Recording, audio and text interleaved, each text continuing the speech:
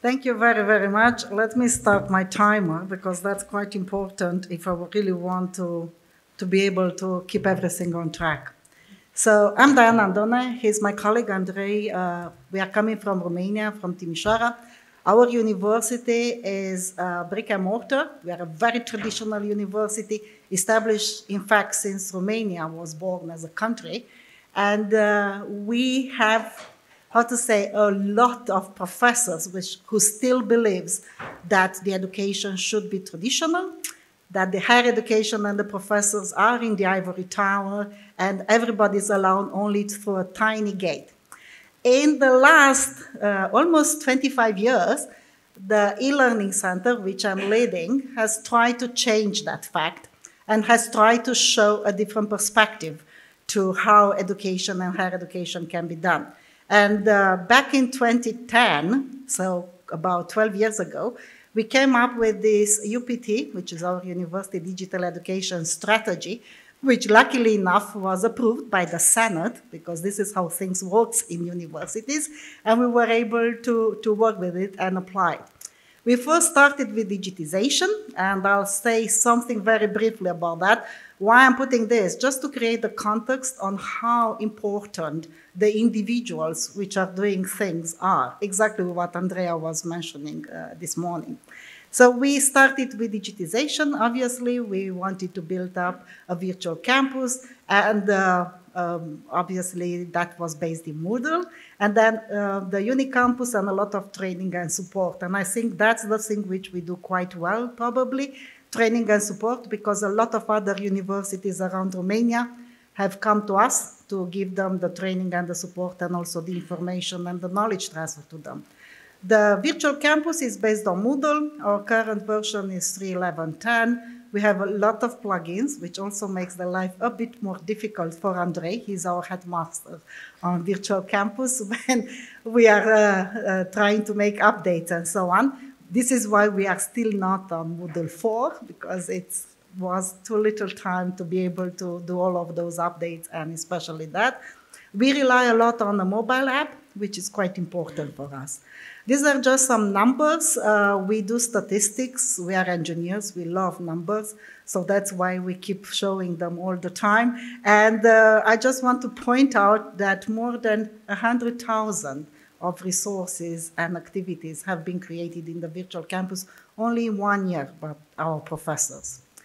Then we moved back in 2014, I think, to a second stage, which is still continuing. So this is all under development constantly and continuously, but this is part of a strategy and a vision, which is called digitalization on that, where we were focusing on the enablers of the digital education and not only on the early adopters.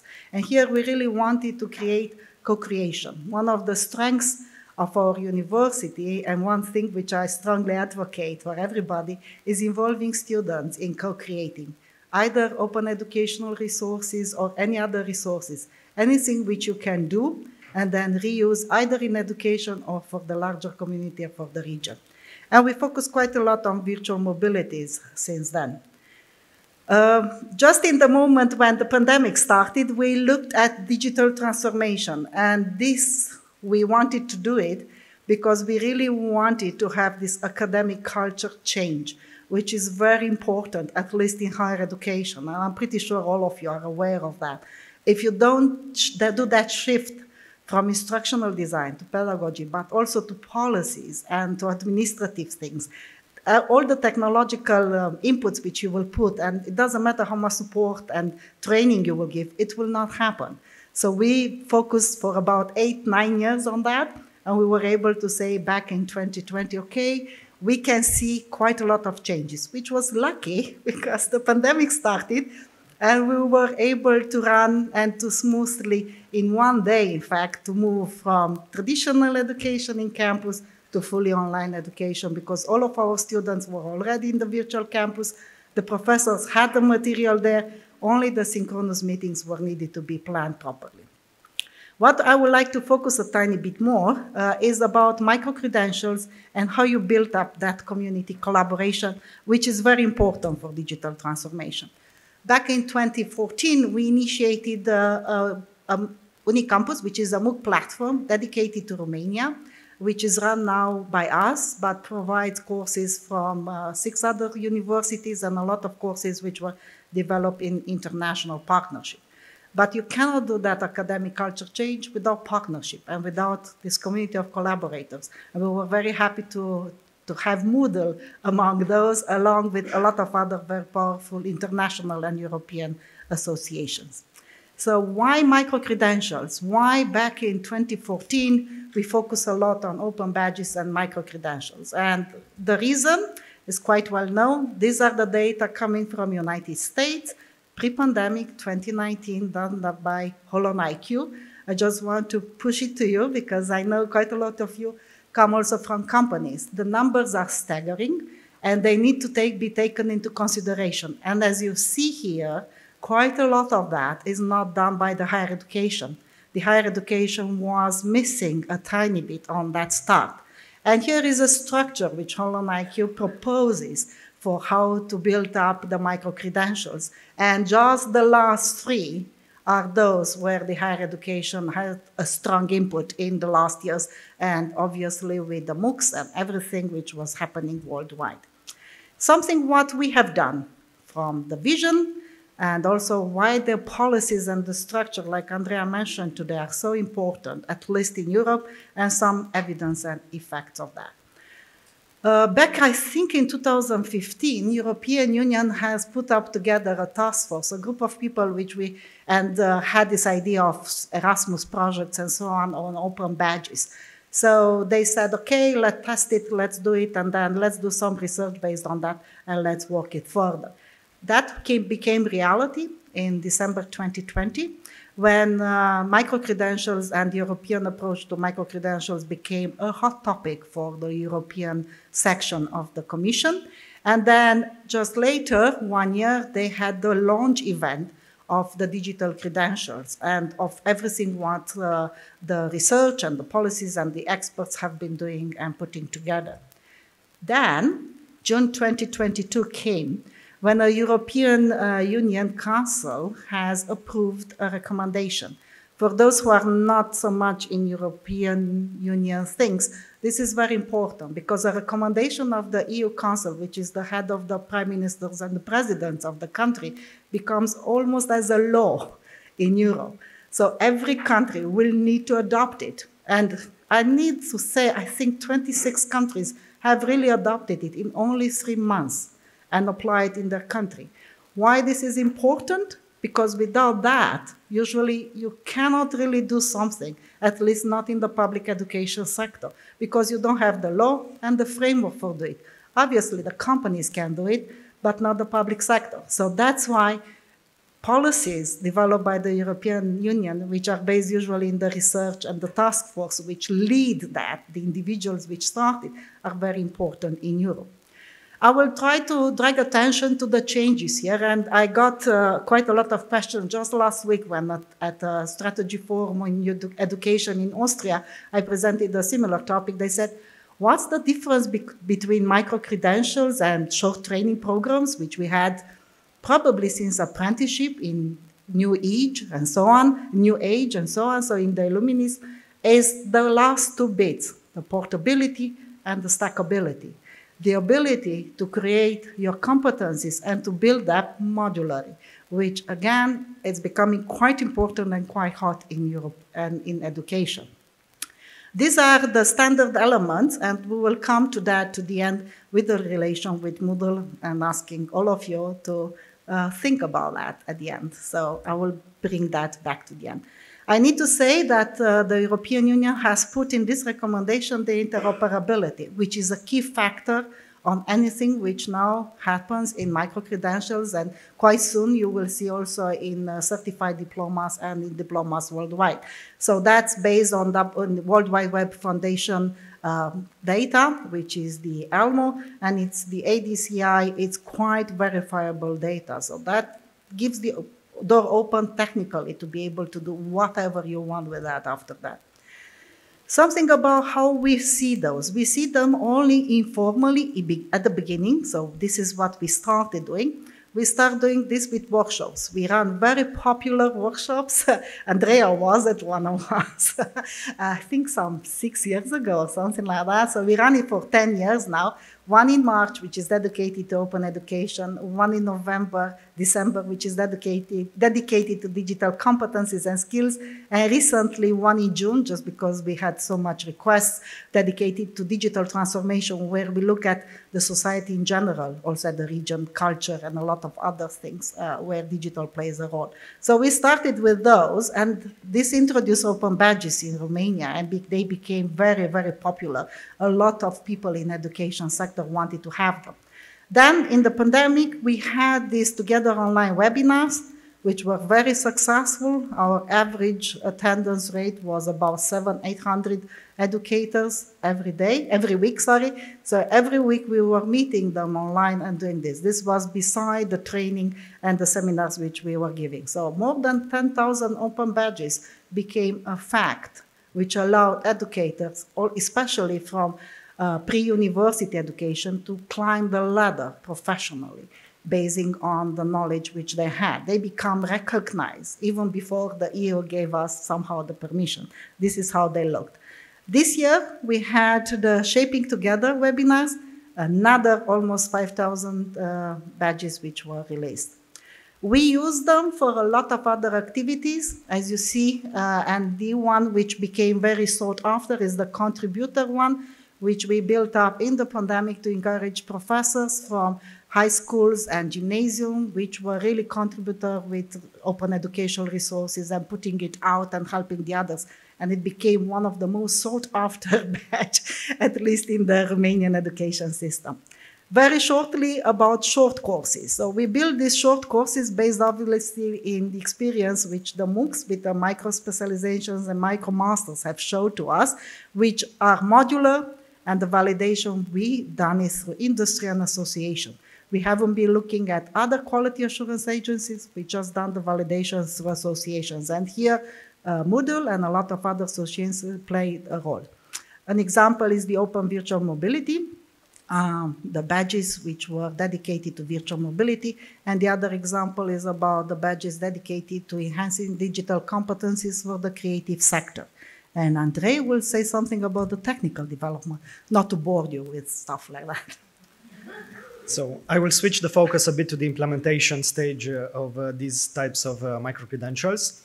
The first one is our first foray into micro-credentials was the Open Virtual Mobility project, which began in 2017.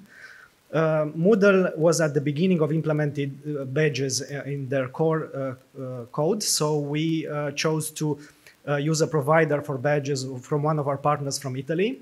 So in order to implement or integrate the badge emission mechanism, we developed an API which sent, well, actually we used an existing API, XAPI plugin to send learning record stores, by which the BESTER mechanism issued the badges and they were brought back into the Moodle-based Open Virtual Mobility Learning Hub. There were three tiers of badges, which corresponding to the completion of a course. The general schematic you can find in the image to the right. This is an example of showing the badge which a user has already acquired or which they can acquire if they completed all of the course's mandatory activities. This is an example of the badges. We had 7 different skills which were then tiered by 3 levels, basic level, intermediate, and advanced level, and each was corresponding to the completion of a course in the Moodle-based OpenVM Learning Hub. Then we switched to another project, which was Digital Culture. Here we had 13 different courses in 7 languages corresponding to the languages of the partners. Each of these courses had their own corresponding badge, but this was already 2019, and we switched to the internal Moodle mechanism to award badges. The badges were defined by the skills they represent, and each of the users that acquired them could then use them outside of the platform, but the Unicampus platform, which actually hosts the digital culture courses, is the issuer of these badges, which were first defined here. But then they were integrated with Badger, which is the newest backpack integrated with Moodle, following Mozilla Badges' fall from grace, so to speak. This is an example of one of the badges that was developed, was defined, and then, of course, awarded to all of the users who completed the courses. As I said, we prepared a lot of tutorials in order to allow the course participants or the graduates to use these badges in their social media profiles, which, of course, didn't develop any new mechanisms or anything like that. But these tutorials, these guidelines were very important because the target group for this project were people with low digital skills, mainly from the digital side of from the cultural side of society. However, aside from the badges, which, as I said, are already core of Moodle, we also implemented certificates because we had a lot of requests from people who wanted to use a more traditional approach to recognition. Badges are mainly aimed at showing them in the social media page profile of every user. However, certificates can be saved as PDFs, even printed. If Diana mentioned earlier, somebody needs to prove that they acquired some skills or some badge. So we implemented the certificate mechanism, which is by default available in Moodle Workplace, but it is available in Moodle LMS as an installable add-on.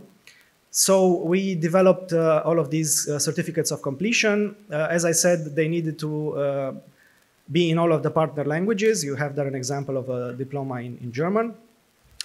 This is an example how the interface for creating a badge is shown in a Moodle, for those of you who haven't experienced this. And also the large number of criteria that needs to be met by somebody who wants to receive this certificate. I will mention very briefly here the virtual campus of the Polytechnic University of Timișoara, which is our main e-learning platform. This is a closed platform. So as Diana also previously mentioned, it's a very rigid structure because it's the official learning process by the ministry, which is accredited. So micro-credentials, unfortunately, do not carry that much weight. However, because of the Badger integration, we also prepared tutorials allowing our students and professors to display in their profiles in the virtual campus the badges that they received elsewhere. We also had a limited program to award the professors which were more active in the community, but these, as I said, are not officially recognized. They are only just there for show, so to speak. The badges that Diana mentioned for the webinars we presented during the pandemic were not actually issued using Moodle. However, we used Badger directly because a lot of the participants to these webinars were not users on the virtual campus platform. Actually, one of the most representative demographic were pre-university teachers, because, as Diana said, there is a requirement for self-improvement in the academic or pedagogical areas. So each of the professors need to prove that they did something to improve their capability, their skills. The micro-credentials, which are also mentioned in today's keynote speech, are very important. One of the projects where we are participating is the EBSI infrastructure, the European Blockchain Services Infrastructure, which aims to implement blockchain as a kind of medium in order to facilitate this recognition across borders in Europe, using blockchain as an immutable way to store and present and use all of these recognition criteria. At the beginning of this year's summer, we finished the piloting phase of this project, where 3 partners from 3 different countries were created and implemented a scenario where a fictitious student which graduated from one university from one country, was able to gain a diploma which was recognized through blockchain in another country, where they finished a master study, and then they went to a third country to begin their PhD studies. All of these credentials were stored using blockchain and were very easy to use, to validate, and to be recognized. This project is currently ongoing. It started switching from testing towards production, or maybe pre-production. So maybe this is something which you could maybe follow. Why do we mention this? Because integrating this mechanism, this blockchain use through EBSI or another similar infrastructure, it's something which could be maybe desirable to use in Moodle. There is not, to our knowledge, such a mechanism yet available. However, we have colleagues. I have a colleague who, during his PhD studies, focused on blockchain technology, and hopefully we will be able to continue work and integrate a mechanism to maybe integrate all of the badges or certificates that Moodle issues using such a blockchain connection, with all of the advantages that this incurs. This is a more detailed view of the partners and the transnational aspect of this project. Yeah, so I went a little bit further with my speech. So I will let Diana finish. Yes, so why this EBSI is so important? Because it really proves among 40 big, large, and traditional universities in Europe that a diploma, an engineer, a doctor, a diploma, can be transferable, recognized by other universities at this moment, not by the companies, but hopefully that will be implemented because of the council approval of that and the legislation which is changing in the countries, to be able to prove that they have done this degree with the competencies, with the courses, with the marks, with everything. And that belongs to the student. It's in his wallet, so he can carry it out everywhere. It's becoming very personal. It's not based on a system, which sometimes fails, or it has difficulties to prove if a diploma exists or not. So that's why we wanted to do it.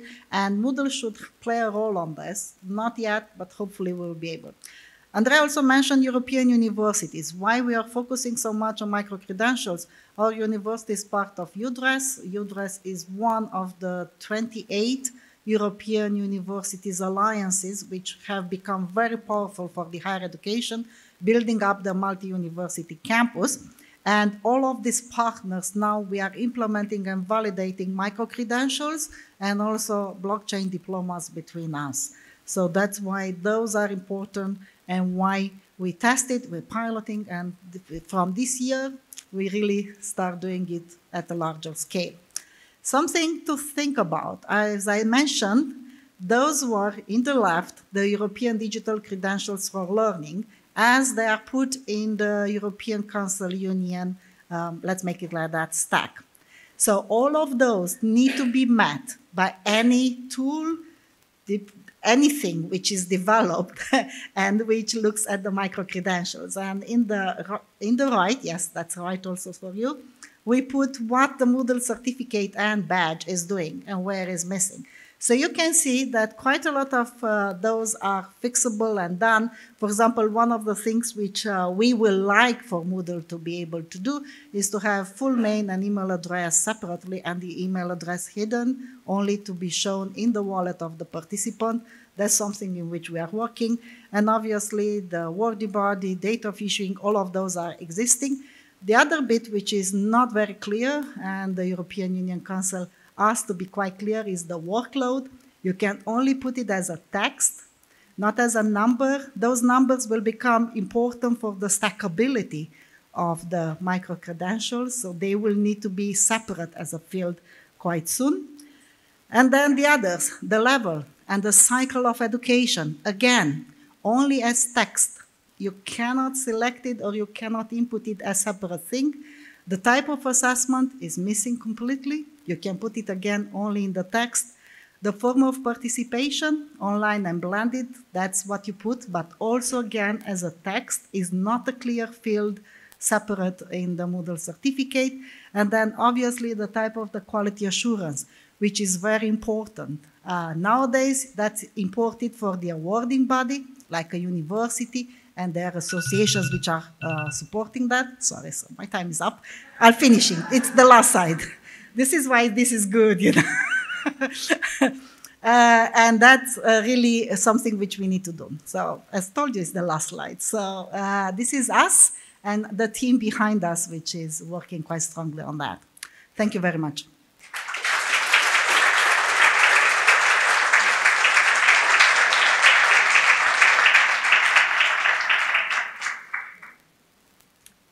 So questions, I'll ask that directly. Thank you very much. My name is Jim Judges from Warwick University in England. Thank you for a really detailed insight into your work. Very exciting. Can you say something about this common problem with the ivory tower and the small door, and what impact has your work had on the size of that door? I strongly believe personally, but also in part of our group on the early adopters and on the improvement testing, you know. So proof of concept, bring it to pilot, and then bring it to large scale. It's grassroots movement, which will always work. It's my experience. I've been doing this since '95, more or less. So this is it. How it happens, you need a bit of luck also, I will say that. And the luck usually comes if you are in a community. This is, in my experience at least, how it comes. So you build up either associations or you join existing association. You change the structure of some association. Like, for example, IEEE, I don't know how many of you know about IEEE. This is huge. This is American-based. They are very much focused on money, on engineering. We managed to change in the IEEE education the idea of IEEE, how they award the certificates. And, for example, with this topic, and that they looked more on open access and open education and micro-certificates, which were about 10 years ago, they were so strongly against this. And now it's changed. It's become part of their core policy. And when an association, so a community does this, every individual which is part of that community, of that association, will do something, will hear something, and then the change is happening. So that's happening, at least in our experience. How we change that at university level, beside of the strategy, policies, and so on, support and training. You never fail if you do that properly, obviously. Thank you. Hi. Could you talk a little bit more about how you've ensured equivalencies across badges and how you've determined what levels each badge equates to? The definition of the badges was individually set for each of the courses. So the course creators, the learning design instructors who created all of the activities and the resources which were available, made sure that the assessment methods and the skills that they were proving by issuing these badges were the same. So it's not more a technical issue, but a policy issue. Does this answer your question? Good morning. Hi. My name is Mathabo Nageni. I'm from University of South Africa. We also starting to work on a blockchain for our credentials. What can you share as the biggest lesson that you can share for us as we get started on this journey? Well, actually... Yeah, so I was just trying to put him to say, so everything which is developed in FCI, so in the European Blockchain System Infrastructure, is becoming open access. One of the main requirements of everything which is funded by European Union is open access. So the code and almost everything it's there is available. As I said, it was piloted already this summer and it worked, so we'll see. But several wallets have been developed and so on, so you can look at that. Have a look at the FCI website. I think we have it somewhere here. Where it is. Yep, this is one, for example, and then this is the other one. So if you look at those, if you just say FCI blockchain Europe, you will find it. It's one website which is showing this now. So that's in the first page. Don't go to other pages, which are the successful first pilots. If I can complete the answer. So our biggest take from our initial foray into blockchain is that it's not a technical problem. So because there are a lot of tutorials and technical people who know how to implement, how to create a node and connect it and issue all of these blockchain. The biggest issue is to make these scenarios, to use them, and especially convince the authorities or the people who are in position to accept them, to recognize that the diplomas which are stored there are valid and they do represent, reflect some skills or abilities for the wearer.